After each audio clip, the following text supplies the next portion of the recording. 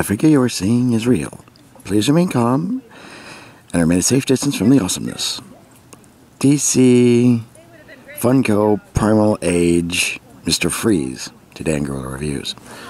Yes, Funko, when they're not producing the pop figures, are actually doing something interesting with the DC line, with the DC characters anyway. They're producing something called the Primal Age, similar to the Mortal Kombat figures and more resemblance to He-Man.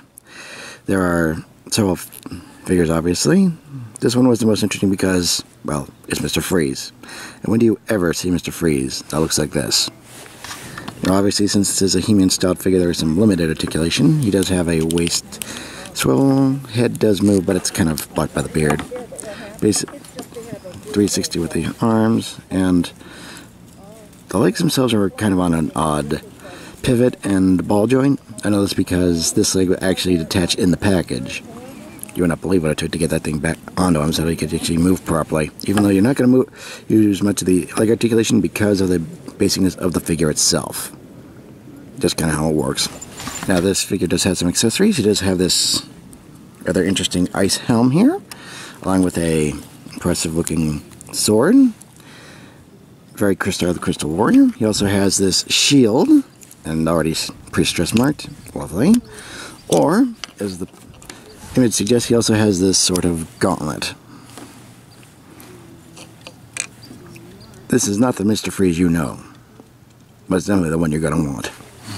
Now granted, this doesn't do anything new as far as the figures themselves, so if you're seeing this and you're liking what you're seeing, or if you might find another character, if you can find them, then I'd say go ahead.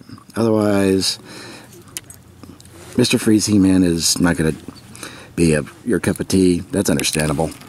Yeah, that's one of the couple other things. Yeah, the helm doesn't stay on too well, and the sword kind of comes out of the hand really easily. So that's a couple things to also consider. Now, I have seen some of the storyline on this. Apparently, Mr. Freeze in the this sort of comic book thing is basically an ice mage. Otherwise, it's still Mr. Freeze. It gets kind of overdoes with the ice magic, freezes Nora, becomes the big blue man here. Interesting, but nothing you couldn't imagine yourself.